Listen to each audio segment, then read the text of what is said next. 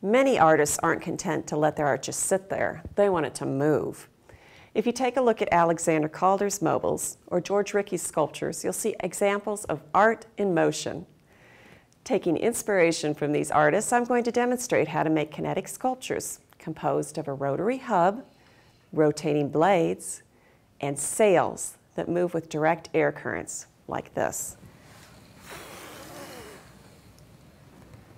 Let's start from the bottom. Styrofoam makes a great base. Next, take a piece of sculpture wire for a vertical hub. Towards the bottom, I've formed a circular foot, then bent the remaining wire so that it can be pushed into the styrofoam.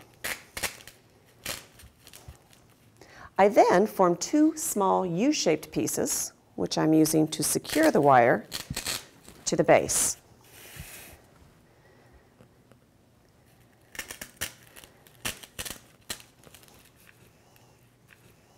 To make it steadier, cut a cardboard circle with a hole in the middle to fit over the wire and glue that to the base.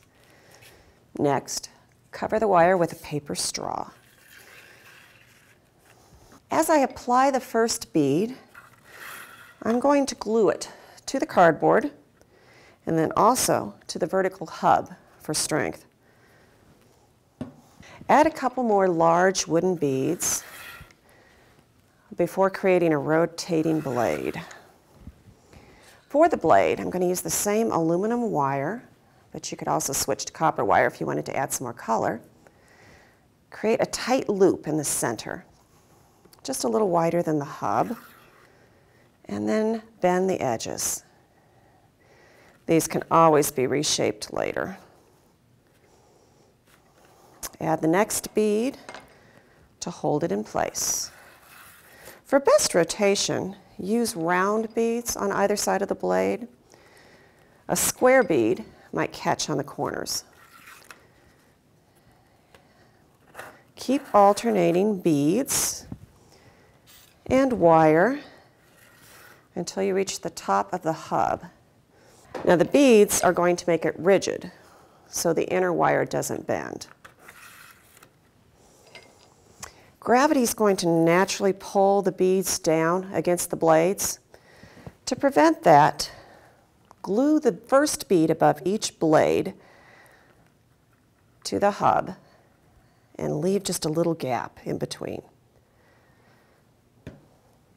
The last step is to create the sails. A variety of lightweight paper could be used.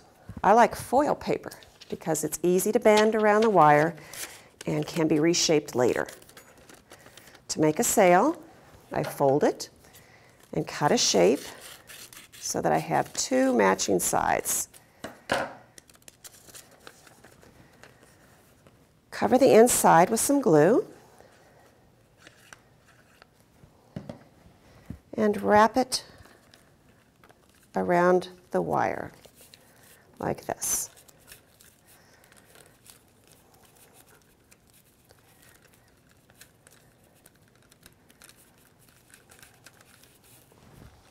Once everything is dry, adjust all the wire blades and all of the sails so that they don't run into each other and they can catch the air currents. The sculpture may be finished by decorating the sails with marker or covering the base with paper acrylic paint. There you have it. It's fun, it's whimsical, it's kinetic. Give it a try. Visit dickblick.com for a list of materials and the national standards for visual arts education.